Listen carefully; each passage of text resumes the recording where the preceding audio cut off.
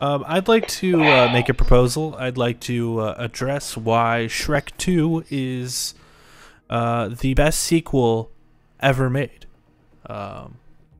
Okay. I'd like to make my point. First, Shrek is back. We all want that. That's something we all wanted. We all wanted Shrek. 2, Sure. Donkey's back. Better than ever. Okay? All right? Okay. We got Puss in Boots, all right? We got the introduction of Puss and Boots, dog. Like, does it get better than that? I don't think so.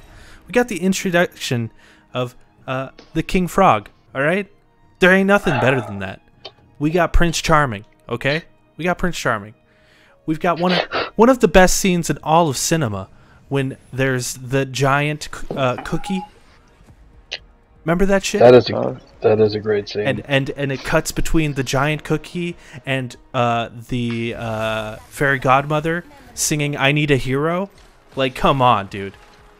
Does it get better than that? I really don't think so. She really didn't have to go that hard. She didn't, but she did.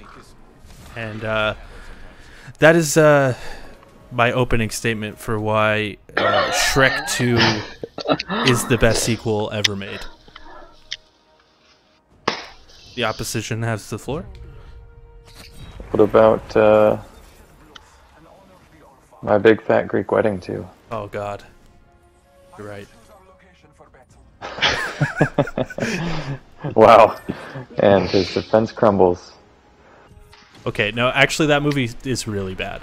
But It's really bad. I will say Mamma Mia 2, not a good movie, but a far superior movie to Mamma Mia 1.